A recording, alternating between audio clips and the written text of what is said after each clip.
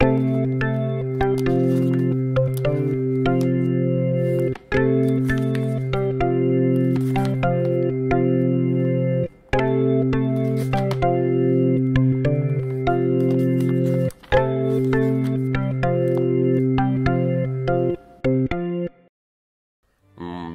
when I was in university, I spent a great deal of my time in the library.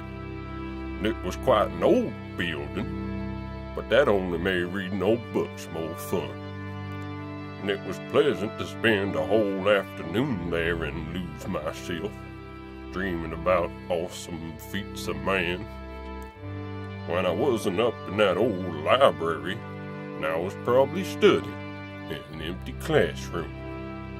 Those were always the quietest places. I always had one all to myself where I could... Oh yes, Nancy. No disruption to my studies at first. She was always coming when I was least expecting her, and when I was expecting her, and even hoping. She made me feel better than most books even. My studies were not severely afflicted because my work was very important to me. And I mostly kept to myself because people were distractions to my goal. Space captured my imagination. My heroes were those at the cutting edge of scientific discovery.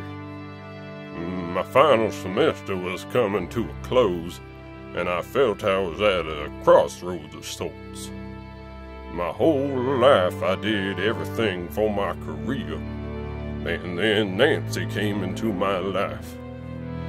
Upon graduation, I was less sure of my ambitions. It was a time of great confusion for me, you see.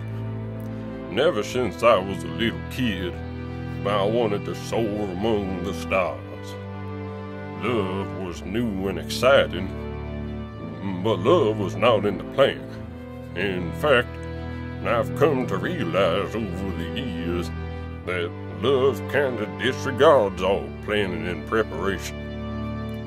The thought of potentially being away from Nancy for months at a time was a very heavy thought. Of course, she persuaded me to go under the condition, if I became an astronaut, that I would come back. I enlisted in the Air Force 1 month into the new year. That was a long time ago, a lifetime. I've stood over the world looking down, watching it silently spin. I was up there on my 3rd mission when they found a tumor in her brain. I still think back sometimes to the library and all those books and her. My, how I would lose myself. We were together 15 years, 3 months and 11 days.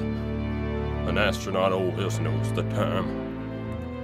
She made me promise I would come back, but I never made her promise to be there when I did. Oh, enough with all the sorrows and pains of yesterday. Remember to eat your vegetables and stand up straight. Your bones will thank you for it. Oh, and do not fret for me. I now go to visit those stars again one last time.